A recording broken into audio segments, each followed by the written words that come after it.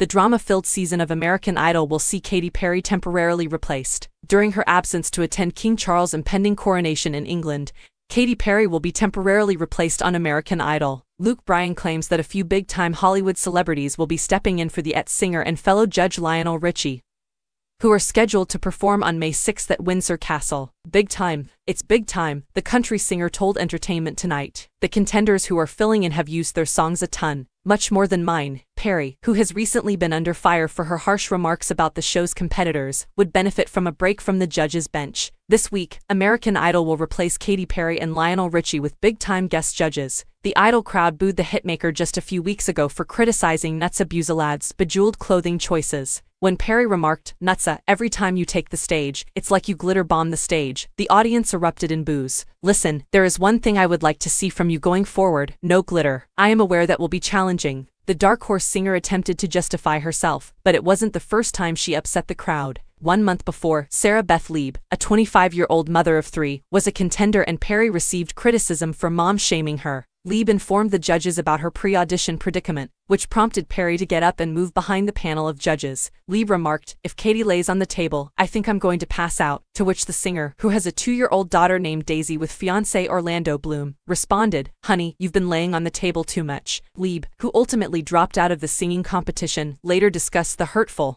and embarrassing incident on TikTok. The since-deleted video included her saying, "I think that women supporting and boosting other women is really amazing, and I think that mom-shaming is pretty dumb, and I think that it's hard enough to be a parent, and it's hard enough to be a woman." ABC broadcasts American Idol on Sundays at 8 p.m.